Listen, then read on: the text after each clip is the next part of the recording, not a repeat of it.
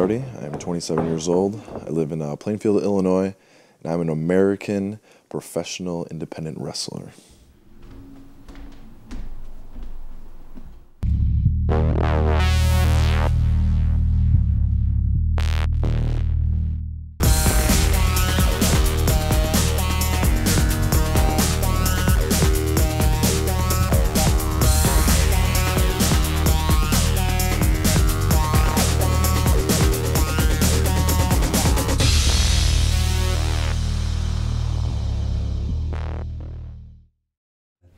I met my husband in high school.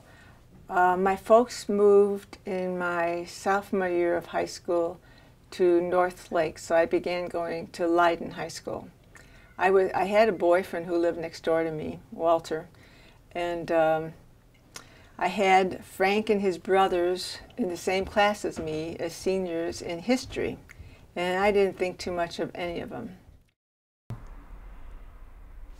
To succeed in having him feel this way about a shave and smiling from ear to ear makes me the happiest man in the whole wide world. To see a happy, happy person. And I make sure that he's as happy as any of the rest of them. I do the shave the same way, the massage the same way, and I have trouble with a man getting him out of the chair in this respect.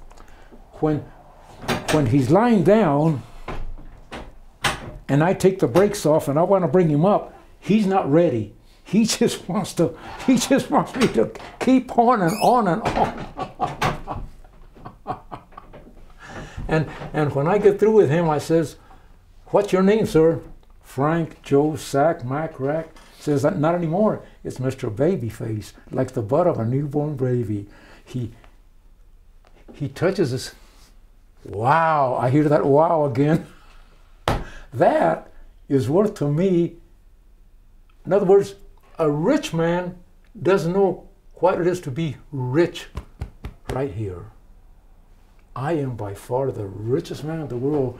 When a man gets off my chair and he's smiling, he shakes me and he embraces me, and his wife comes over and oh my God, she kisses him, and you can't buy this anywhere. It's not for sale anywhere. A doctor cannot write a prescription.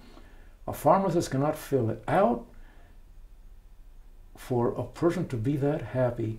And I'm just making him happy just by being me. You see folks just line up all along Route 66, and every hunk of junk from their basement they'll put out. Their kids set up lemonade stands. People bring out these wonderful classic cars that they've spent many years restoring, or a lot of time kissing butt to give somebody to give them.